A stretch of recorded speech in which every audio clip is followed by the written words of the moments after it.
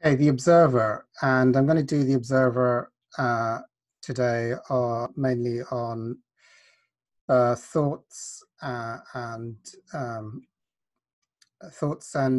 yeah, mainly on thoughts today, maybe.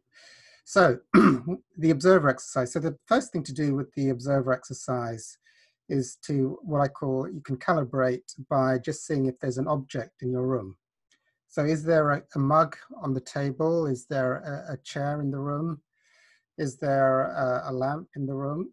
Well, observe the object, like if there's a mug, observe the mug, like there might be a mug, observe the mug, and as the object is in front of you, notice that you're the observer and the mug is not what you are. It is very, very clear that you are the observer of the mug, which is an object, but the mug, which is an object, is not what you are. So that becomes very, very clear. And that's a spiritual experience. It's not a mental construct. It's not you thinking about it. That's your spiritual experience. When there's observing of a mug, it's very, very clear spiritually that the mug, the object, is not what you are. You are prior, or you are before. You're before the mug. And I think St. Francis said this quite eloquently, and is probably one of his most famous quotes. What you're looking for is where you're looking from. So if there's a mug on the table, you are not the object that's being observed. You are the place that is observing it.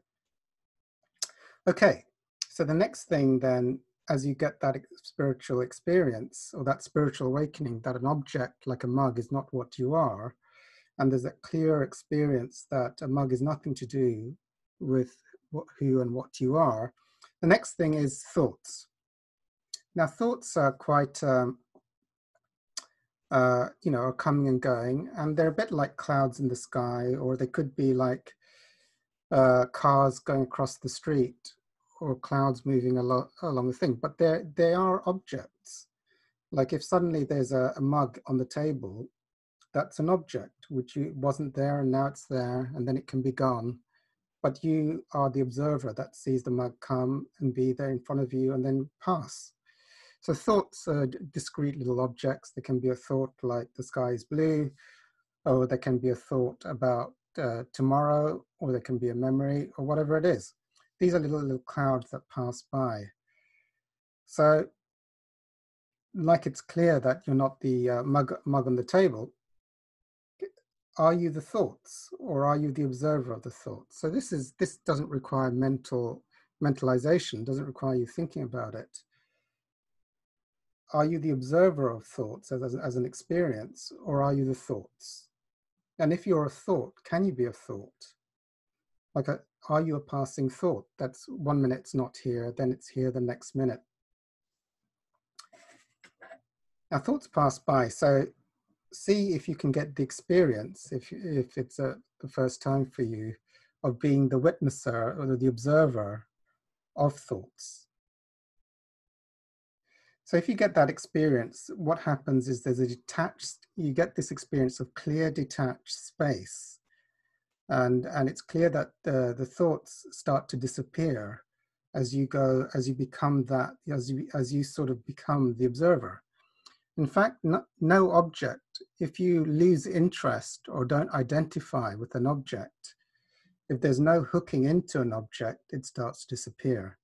So you recognize that as you become the observer of thoughts, and then if you become the detached observer of thoughts, and if you become the observer of thoughts which has no care, no interest, gives no meaning to thoughts, you'll find that the thoughts will just start to disappear.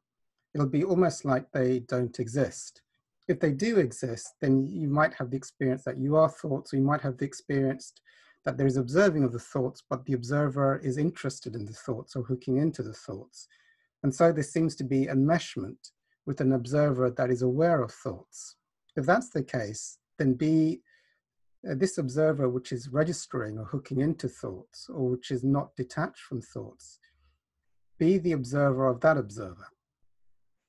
Be the observer of the observer that has interest in thoughts. Now, is this observer in any way hooking in or registering or giving meaning to thoughts, or even experiencing thoughts? And if it is there an observer of that observer?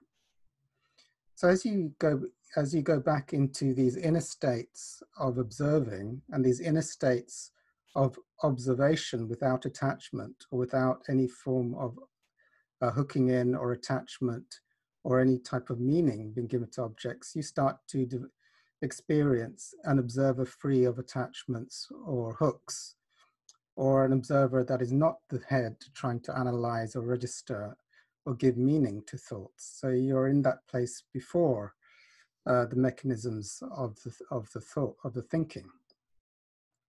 Okay, now if there was just thoughts that should clear any sort of registering or hooking into thoughts, if there's an experience of body or feelings in the body, well, the body is also an object.